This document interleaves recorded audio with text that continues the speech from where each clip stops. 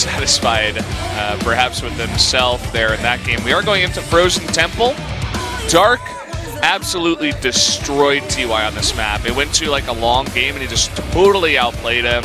It was a big macro game, went to like 20 minutes, and he made it look easy, man. So I'm fearing for ByuN coming into this one. We'll see if he's got something prepared for game number 2 on Frozen Temple.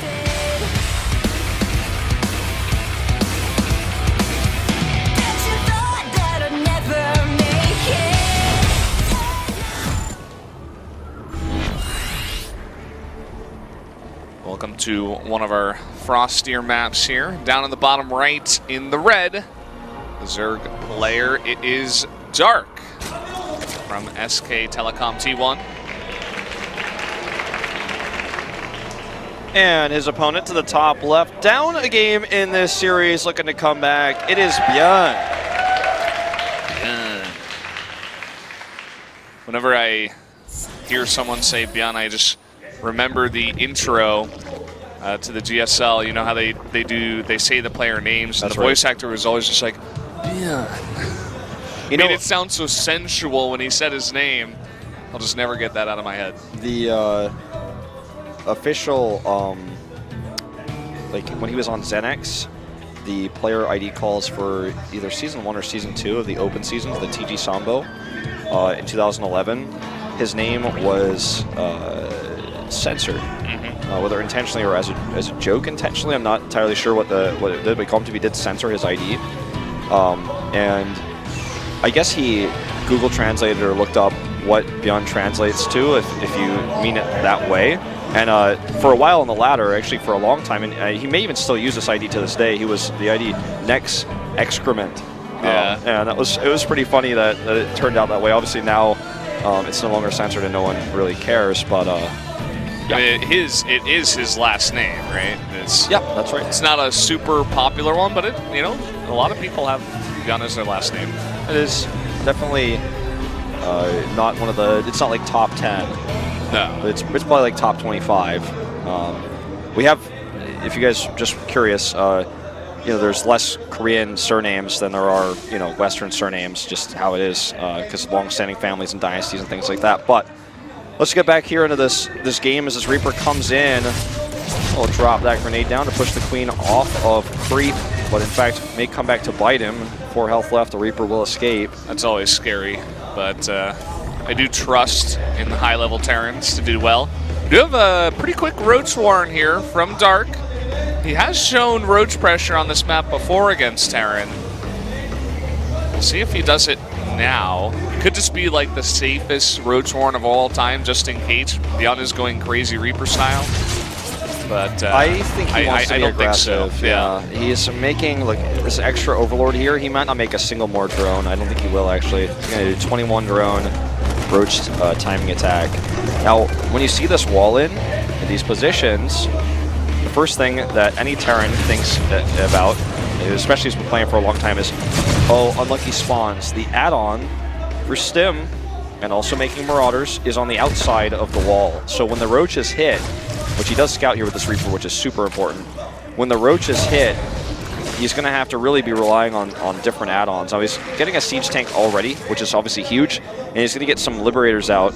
Liberator's going to have to be just in the right spot so it can't be hit by Corrosive Bile. This is going to be a tough hold, and actually, no, he made a Reactor at this one, so that's... Okay, so he only has one barrack, so this is the Reactor. The Tech Lab I was mentioning earlier was for the Siege Tank. Okay, so less crazy bad if he loses it, but he's not going to have Marauders. And when he loses it, he will lose Marine production. That's the big thing. Man, Dark is so aggressive. He's even going Lair behind this. I wonder what his follow-up is. I wonder what the follow-up is. Maybe Spire? Or he goes Roach Speed. He's like super aggressive. Let's find out. First of all, we're going to see this. Reactor targeted immediately. A very expensive add-on that takes a long time to build. Takes longer than the barracks to build.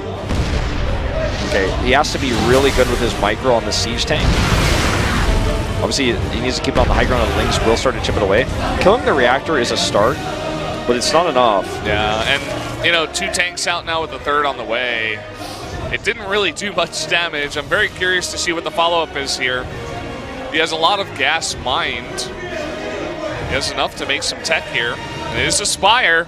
Yeah, I thought it would be. Now, he's probably just going to hope that he has enough mutas to overwhelm the first group of Marines and that there aren't any turrets.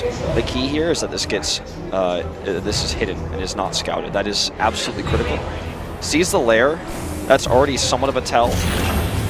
And, I mean, it's not going to be a 2-base Hydra push, right? So, I mean, we're...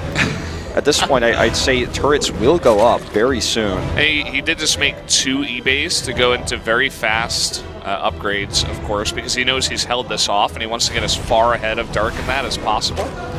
But, you know, because the E-base are made, he does have the available tech to make missile turrets. The Liberators obviously are going to do quite well against the mutas as well. He canceled the Spire, and he made an Infestation Pit. Only logical next step is Swarm Hosts. No, I'm kidding. I'm just going to let that one sit for a bit. We'll see. He did make 1 Swarm Host last game. I think it was an accident, but he's keeping ByuN on his toes, right? This is a very similar type of situation, mind game-wise, is what we saw Solar do when he safely took a third. Then he was like, well, actually, I'm just going to attack. He's trying to make, in the opposite way, he's trying to make ByuN think that he's going to attack with mutas, while now he's expanding and trying to get a quick hive tag. The scan sees it, sees the Infestation Pit, and he didn't see the Spire before, but he saw the lair. So maybe Dark was thinking in his head, like, okay, the most common follow-up would be a Spire, but I'm just going to go for Infestation Pit instead. But the fact that it gets scouted now by the scan is really bad. So he's not going to try to rush out high for like Adrenal Glands or anything like that. This is going to be for sneaky infestors. This starts to feel like our Archon match we saw earlier with the very quick infestors and the fungal growths we saw with that. I talked about how it's very powerful if you have Burrow to sneak those around and get a hidden fungal off. Very difficult to execute, but if you do it correctly, you can do so much. You can win a game off of that. You can destroy an entire army. It's like better than Psystorm, basically. You know, you catch that, you destroy everything. It can't move. In this case, he doesn't go Burrow. I think he's getting infestors to defend anything that comes his way while he gets the hive. So he's using this tech as a defensive measure, as you were talking about. You know, this is something that Lenok was quite famous for actually in the past, is going 3-base hive with infestors to defend. Dark as well. You know, he did it on a bunch of maps. I don't recall him doing it on this one, especially with that 3rd base kind of just out there. Generally, you would want to try to do this on something like Dust Towers, where you can defend your 3rd base quite well. And we already have this push coming across the map. Does have the stim, no combat shields just yet. Of course, those infantry upgrades were very delayed because of the barracks with the reactor, and he had to respond by making a bunch of tanks, so he couldn't switch to the tech lab. And drones here already under fire, but a quick response. No fungal toss this time. Yeah, he's being very, not greedy, but just patient with this. Okay, let's see how much damage he can get done with this. I mean, these tanks could just get trapped if he fungals the medevacs. They won't be able to retreat. They're fungled here. Well, there medevac is trapped as well. And this is shut down hard. They're fungled, and he catches these two. Can he kill them? Gets one. The Marine gets out. Luckiest Marine ever. And a very good shutdown here. Now he's got this incredible tech. The Ultralisk Cavern coming down at 830. That was just a really smart hold, too. You know, we were talking about saving the fungals for the medevacs and the tanks, and it's because he saw the ByuN, he's like, oh no, I can hold that with everything else. I don't need to fungal that. You know, maybe a lesser player will be like, I gotta just fungal. This is what I have. You know, this is what I do with my infestors. But it was really just a smart hold there. It was the most punishing way to hold it, is to ensure no retreat. And if you miss your fungals, though, I mean, this is a totally different situation, but he used it so well, as you said. Now he has this amazing tech, and that was the problem for ByuN. In the previous set, he couldn't deal with the Ultras. The Ultras ripped him apart. Obviously, we don't have a queen count yet, and oh boy, this is never where your lings want to be. That was a good trade for ByuN. Oh, what? I thought he dodged the second one, too. I was about to, like, jump out of my seat. Oh, the bailing run by. Oh, he wasn't looking because he was looking at his drop, and 10 SCVs and several mules go down. A lot of bio goes down here, too. The Widowmines do get some really nice hits, but definitely not the fight he was looking for, especially with no +2. Kind of like the anti-timing there. Okay, ByuN knows he has a small window of time to really hit hard before the Ultras are out, and that's what he's trying to do here. He's going to use this ramp as a fallback point, but if you get fungled, you can't. So he only has one fungal right now. Okay, there it goes. I think you're right. Let's see if he's got another one. At least he does not yet. He's not using it. Lings go down here, and Ravagers are horrible versus Bio. Now ByuN has his opportunity. He has a huge army supply right now. Can he hit before those ultras pop out? That's what he's looking for. Adrenal Gland's not done for 10 seconds. There's only one ultra on the way as well because so many units made in the defense. GG, ByuN ties it up. Beautiful hold on the Roach attack. That was what won him the game. The follow-up from Dark was intelligent, well executed, but still he was so behind. He could not keep up with the army that ByuN had, the army size.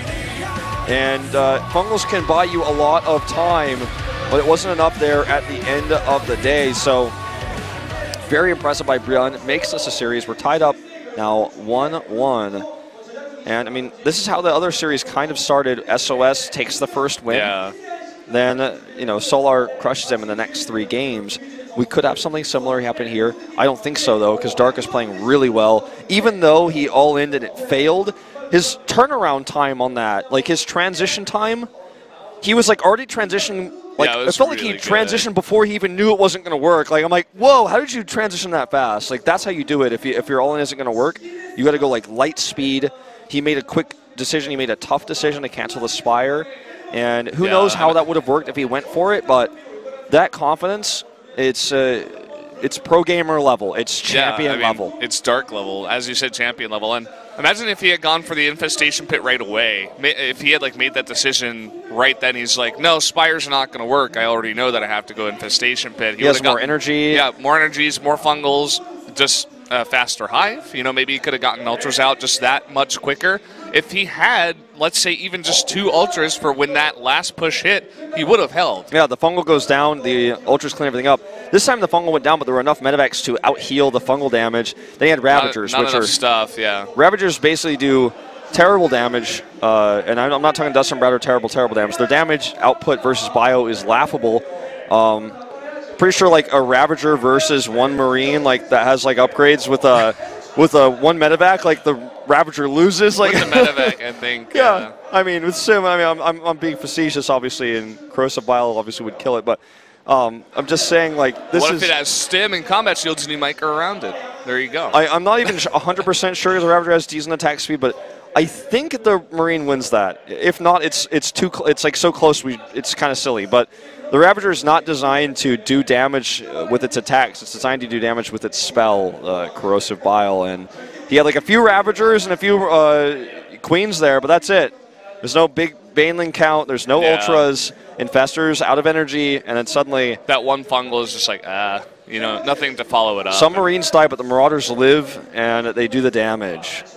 So 1-1 it is, and ByuN is bringing it back. I know a lot of people getting scared after that first game, but now it's tied up. Dark fans getting a bit scared again. It's a very close series already, you know, just in the games. I feel like if Dark plays it straight up in that game, which I really would have liked to see that because, as I said, he destroyed TY on that map. He made it look quite easy, and it was a big macro game. I feel like he should have just been confident and just gone for that. Maybe he saw blood in the water, you know, with that wall, as we were saying, and he wants to go snipe the add-on, get an advantage through that, and it's not like a real all-in. I mean, it's like a semi-all-in where you can kind of transition, but you do a lot of damage at the same time. But, I don't know, I would have liked to see just more straight-up play on that map. Well, we're going into Dust Towers now. This is the map where you see a lot of straight-up play, unless SOS is playing. So we'll see... or Zest going for proxy oracles every game. Oh my god, Zest, yeah.